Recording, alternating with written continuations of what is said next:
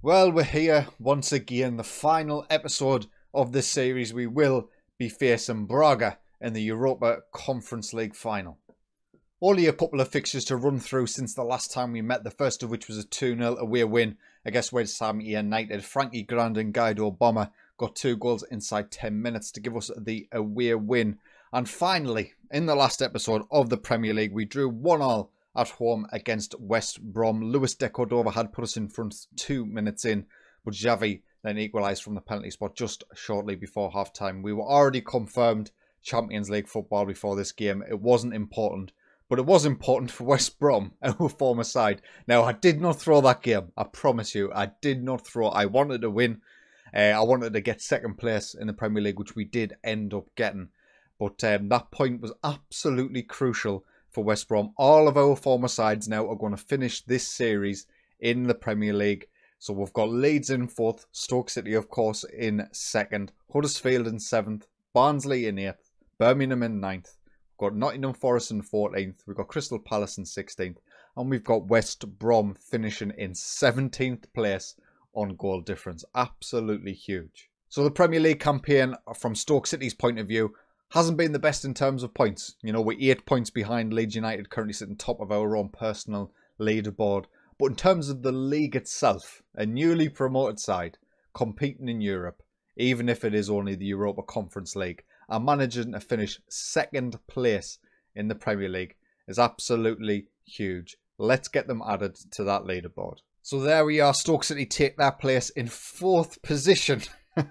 I mean, we're finished 2nd in the Premier League and we're 4th on our own personal leaderboard. I mean, it just goes to show you the strength and the quality that we've been able to produce over the course of the past 20 seasons or so in this year. 8 teams in the Premier League. Leeds United being our best, finishing in 4th position on 78 points, which is a bit crazy. West Brom and Birmingham in second place, joint with 75 points each. West Brom finishing in 2nd, Birmingham City finishing in 3rd place. Huddersfield and Crystal Palace joined 3rd, 73 points, 4th and 5th respectively there. I can't believe I didn't get Champions League football with Crystal Palace. Stoke City, of course, 2nd place with 70 points. Nottingham Forest 6th, Barnsley 6th, 66 points and 64 points. Absolutely phenomenal stuff. And I'm very proud of what we've been able to accomplish. We might never have conquered the Premier League, but we certainly conquered the Championship. But of course, our story with Stoke City isn't over. Annabel Zaratia won Young Players of the Year, which is absolutely fantastic. Luis de Cordova came 3rd in terms of the top goal scorer. We personally won Manager of the Year. And we do actually have a couple of players in the Team of the Year. Guido Bomber at centre-half and Annabel Zaratia up front.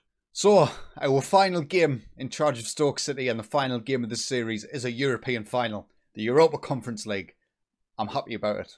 It was nice to have a little bit of a change from the Premier League action that we've been doing over and over again, and having a European campaign that's ending up in this is absolutely fantastic. This will be the lineup for this game then. Zaverovic in goal, David Nuno and Zach Howes at centre-back, because Guido Bombers having to play right wing-back.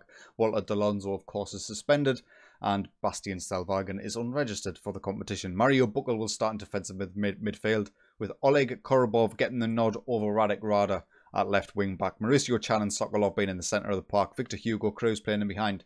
Annabel Zaratia and Luis de Cordova. Frankie Grand will certainly be coming on in this game no matter what. I need to get him some game time. Just to see him go one last time. And Braga are the competition. No familiar faces in their first 11. Of course, we haven't really been in Europe before, so we haven't faced Braga before. Let's get into the game and see how we get on in this first half. Now, I know it's a European final, but it's not really a suit and tie sort of affair. You know, it's more jackets and jeans or casual. Glasses, professional. That's what I was thinking. First highlight of the game, Annabel Zaratia with a free kick. Torres with a decent save. A nice free kick by Zaratia there, almost putting us 1-0 up. We do get a corner out of it. Oleg Korobov takes it, and it gets cleared. Another corner. This time it's Annabel Zaratia to take it. Luis de Cordova is there, and Luis gets his 27th goal of the season to put us 1-0 up 21 minutes in. He hasn't been in the best of form recently, Luis de Cordova. That's why Frankie Grand has been getting a lot more game time than you would usually expect. But he's getting 6 goals a day to put us in front in the biggest game of our season. 38 minutes gone. Braga are on the attack just before half-time, and Ivo Spasov's 4th goal of the season levels things up. I mean, I wasn't expecting that. All right, I was not expecting that. I thought we were going to maybe even steamroll Braga after that first goal, but it doesn't look like it's going to happen. They are definitely competitive in this game, and we've got some work to do. It has been a pretty dominant first half from ourselves, but we find ourselves going in level. I am happy with the performance so far. I'm going to tell the boys as such and hope that they don't get too complacent. Our defence not really having the best of games so far, which is a little bit concerning. Obviously, Guido Bomb is probably our best centre-half, at least by the coach's reports in our squad. So not having him could cause us some issues, but I'm still not concerned with 20 minutes to go with nothing happening. Dropped the tempo a little bit. We've dropped our passing directness. Hopefully that could at least lead to more possession and hopefully an opportunity. Anything. 10 minutes to go. We're going to make some changes then. Frankie Grand's going to come on for Luis de Cordova. I'm not taking off Annabel Zarate. He's too pivotal to maybe change this game for us. I want to bring on Branko Milanovic, and it's going to be Mauricio Chan sitting on a yellow card who is going to make way in the centre of midfield. 10 minutes to go. Come on, boys. Well, this is not how I wanted to finish the series at all. No highlights in the set. Finally, Korobov, corner. It's played in. Set piece. I mean, is he offside? He's offside. I mean, he didn't even give us the courtesy of showing us for more than 2 seconds. We go in extra time. Right, now I've just criticised them. A couple of them seem motivated. A couple of them not so much. We do have ourselves another substitute that we can make. Mario Buckle has struggled. He's our best performing player. But we're going to bring on Chris Dubelbis for him in the defensive midfield. The last thing we need is to get picked apart purely down to fitness concerns as we go on the attack. Korobov on this left-hand side whips it in. Zarate is there. Annabel, come on. The highlight is continuing. Braga are in possession, coming down the left-hand side. Abraham cuts in, switches the play to the right. Oviedo, come on, boys, win this ball back. Win this. We do. Vitaly Sokolov wins it. Buckle to Victor Hugo Cruz. Sets away Frankie Grant. Come on, Frankie. Oh, Frankie, you could have been the hero. We'll stick with... No, we're not sticking with the corner. We're not seeing it. Half time in extra time. We will kick off for the second half. If this goes to penalties, I'm going to be devoted. Highlight now. Frankie Grant on the left-hand side. Back to Dubelbis. Come on, Frankie. You can be the difference maker. Guido Bomber receives the ball on the right-hand side. He can't cross, so he goes all the way back to Chris Dubelbis with a pass. Back to Bomber. Come on, son. Vitaly Sokolov whips it in. Oh, Frankie Grant! Frankie Grant, the Stoke City Academy graduate. He might have just won us some European glory. His 17th goal of the season. The two substitutes combining in Branko Milanovic and Frankie Grant. And we get what we deserved. A nice little head down. Easy finish in the end for Frankie. And we've just got a few minutes to survive. We're going to drop off attack and go to balanced. We do have an extra sub to make. We're going to bring on Radek Rada for Oleg Korobov at that left wing-back role. And with 4 minutes to go, oh, dirty challenge by Braga. That's a second yellow card. They are now down to 10 men. It's all falling apart in the final few minutes for Braga. And if we can just hold on, boys, we get our... Oh, free kick. Annabel Zarate. It's a penalty. Come on, lads. Let's just put this penalty away and put an end to any speculation as to what is going to happen in this game. It's going to be Vitaly Sokolov to step up to take it. Come on, Vitaly. Put us 3-1 up. Let's just start celebrating now. There we have it, boys. Vitaly Sokolov's 15th goal of the season puts us 3-1 up in a European final. And we are taking European glory home with Stoke City. There is the final whistle. There is the full time. There is the end of the series. Stoke City 3, Braga 1. Europa Conference League. Oh, fine. It's the Europa Conference League. It's not the Europa League. It's not the Champions League. But it's still pretty special. We got there winning domestic trophy whilst in the Championship. We now win the European trophy. We've got Champions League football for next season for Stoke City, so they're going to have another European adventure next season.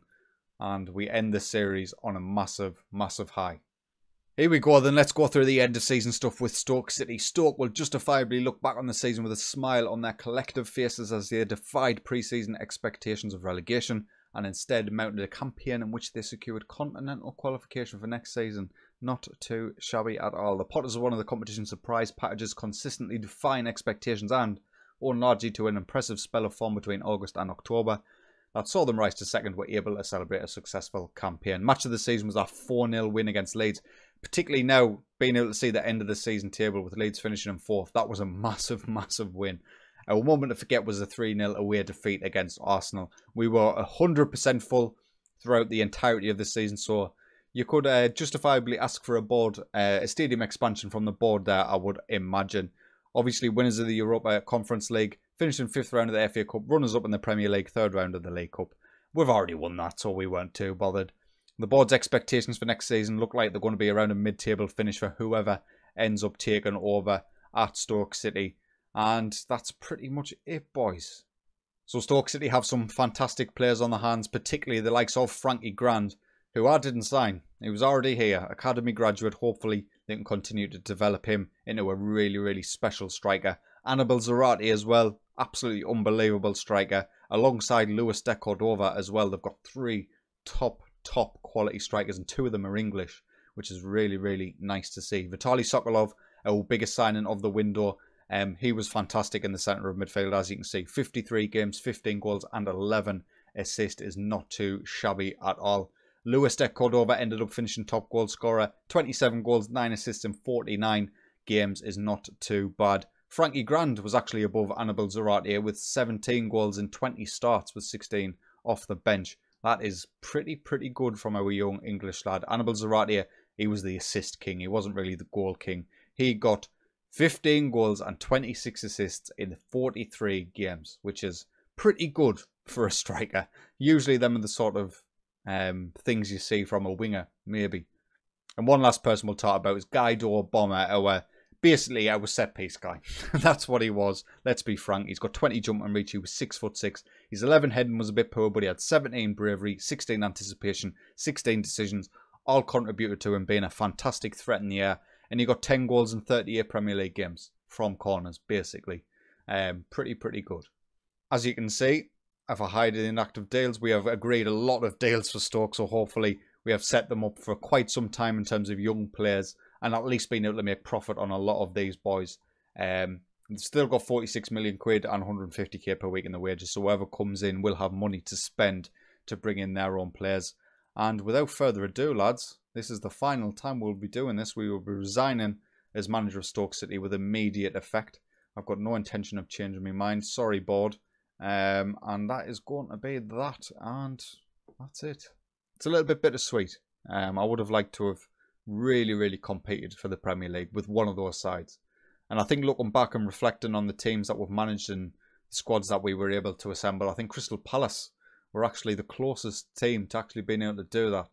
We just, injuries hit that season and really ruined it. As you can tell by the leaderboard, Crystal Palace were pretty far down. But Leeds, fantastic. Huddersfield, fantastic. Birmingham City, unbelievable. We've had some we've been able to accumulate some fantastic players and create some really good squads. And I'm still adamant that the best part of Football Manager, at least for me, is that promotion to the top league. That first season, you know, you're up against the odds. You've got access to finance and players that maybe you've never had before, and being able to indulge in that in this series has really been pleasurable, and I've enjoyed it very much, and I hope you have too. In terms of what's coming next episode will actually be another Yoyoman episode, but it'll be a look into the future. I think we'll go maybe 10 years into the future and see how every single club has done without us even being in the game world anymore.